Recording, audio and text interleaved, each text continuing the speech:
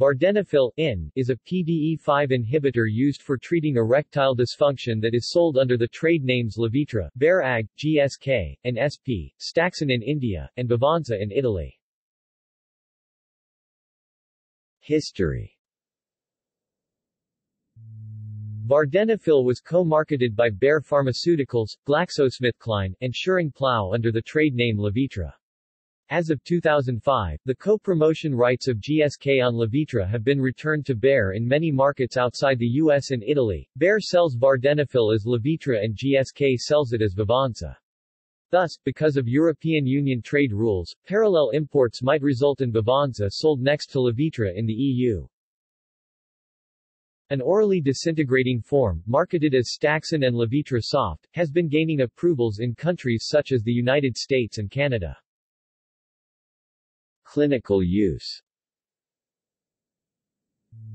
Vardenafil's indications and contraindications are the same as with other PDE5 inhibitors. It is closely related in function to sildenafil citrate, Viagra, and tadalafil, Cialis. The difference between the Vardenafil molecule and sildenafil citrate is a nitrogen atom's position and the change of sildenafil's piperazine ring methyl group to an ethyl group. Tadalafil is structurally different from both sildenafil and Vardenafil. Vardenafil's relatively short effective time is comparable to but somewhat longer than sildenafil's. Beyond its indications for erectile dysfunction, Vardenafil may be effective in the treatment of premature ejaculation, where it may significantly increase the time from penetration to ejaculation. Adverse drug reactions. The common adverse drug reactions side effects are the same as with other PDE5 inhibitors. The frequent Vardenafil-specific side effect is nausea. The infrequent side effects are abdominal pain, back pain, photosensitivity, abnormal vision, eye pain, facial edema, hypotension, palpitation, tachycardia, arthralgia, myalgia, rash, itch, and priapism. One possibly serious, but rare, side effect with Vardenafil is heart attack. Also, in rare cases, Vardenafil use may cause priapism, a very painful emergency condition that can cause impotence if left untreated. On 18 October 2007, the U.S. Food and Drug Administration (FDA) announced that a warning about possible deafness, sudden hearing loss, would be added to the drug labels of Vardenafil and other PDE5 inhibitors. Drug interactions.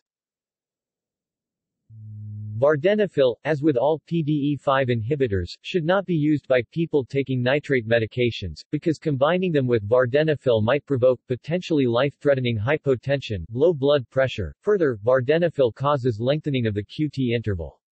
Therefore, it should not be taken by people taking other medications that affect the QT interval, such as amiodarone. Dose forms.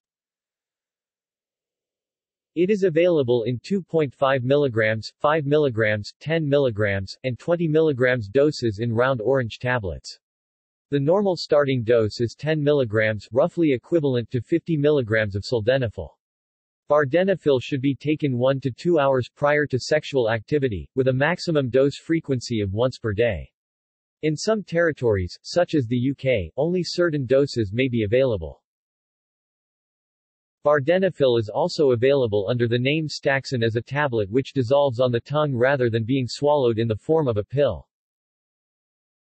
Tainted supplements.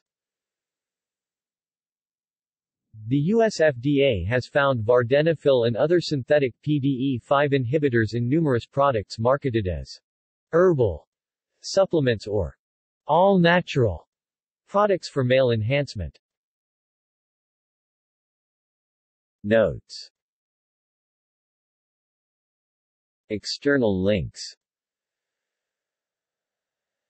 Official Levitra website.